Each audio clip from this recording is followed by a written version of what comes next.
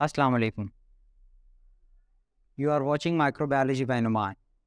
In this video, we will be talking about a fluorescent staining method which is known as Auramine-phenol staining method, which can be used for the detection of Mycobacterium tuberculosis, which is a causative agent of a disease known as TB or tuberculosis.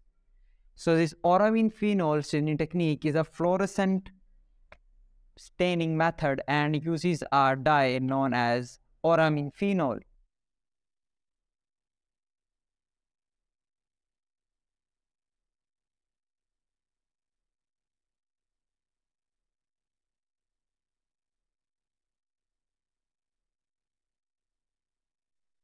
So Auramine-phenol is a fluorescent dye. But first we'll understand what is a fluorescent dye or a stain. Fluorescent dye or a stain is a kind of dye or stain when it bound to the surface of a cell and light falls on it, it re-emits light or it produces fluorescence. Such a stain is known as a fluorescent stain or dye. In this method, Auramine-phenol staining, we're using a dye Auramine-phenol, which is also a fluorescent dye. This Auramine part of this dye is a fluorescent producing part. So this Auramine will bind to the Mycobacterium tuberculosis lipid, cell wall lipid known as Mycolic acid. So Mycolic acid in the cell wall of Mycobacterium tuberculosis. This Auramine will bind to the Mycolic acid present in the cell wall of Mycobacterium tuberculosis. We are supposing this is a Mycobacterium cell. So this Auramine will bind all over the surface of the Mycobacterium tuberculosis. When lights fall on it, UV light, ultraviolet or blue violet falls on it, it re-emits light. So Mycobacterium tuberculosis, when we see under a microscope, fluorescent microscope, we see them as yellow or green rods. Yellow to green rods. So in the very first step of this staining technique, we use a fluorescent dye known as Auramine-phenol.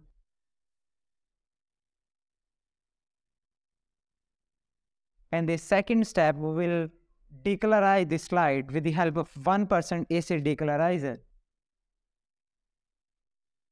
This will remove stain from all the cells except Mycobacterium tuberculosis. Why it cannot remove stain from the Mycobacterium tuberculosis? Because Mycobacterium are acid-fast bacteria. Their cell wall contain lipids that don't allow the acid decolorizing solution to remove stain from them. So we call them as acid-fast or AFB, acid-fast bacilli. All other cells are colorless now except Mycobacterium tuberculosis. Then to darken the background to have a better contrast, we can use methylene blue or potassium permanganate or potassium permanganate.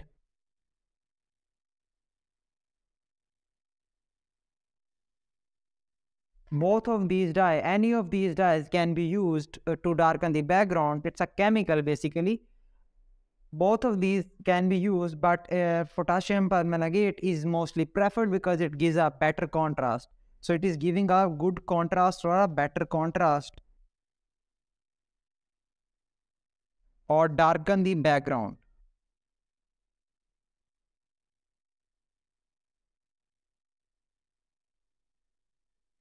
In the first step, Auramine-phenol staining used. In the second step, 1% acid decolorizer is used.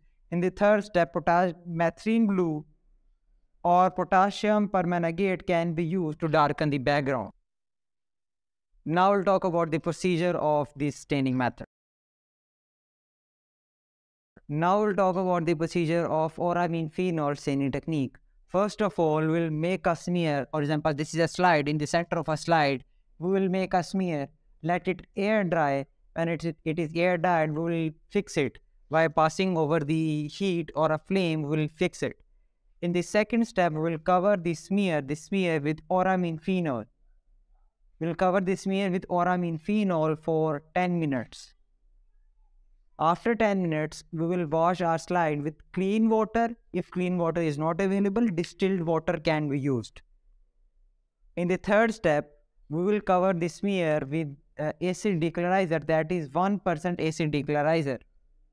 That will decolorize all the cell except Mycobacterium tuberculosis. Then again we'll wash the slide. For darken the background, we can use methylene blue or potassium permanganate. We'll cover the slide either with one of them for 10 seconds. We'll cover the slide for 10 seconds. After 10 seconds, we will wash our slide. Then we will air dry the slide. We will never use blotting paper for any kind of staining that is suspected for Mycobacterium tuberculosis. The last and the most important step of this staining technique is protecting the slide from direct sunlight or any kind of light. Because we use fluorescent stain, if direct sunlight or any kind of light falls on it, it can fade the fluorescence that is produced by the auramine. So we'll cover the slide with the paper or we'll keep our slide in a box, in a dark place, in a dark box to protect the slide. Then we'll use fluorescent microscope and use 40x lens to examine the slide.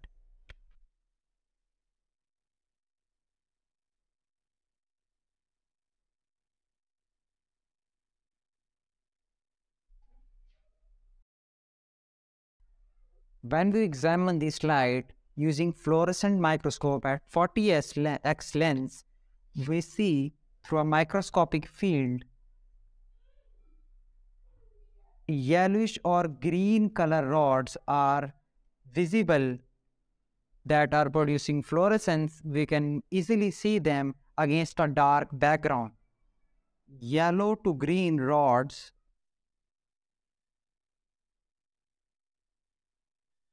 against dark background.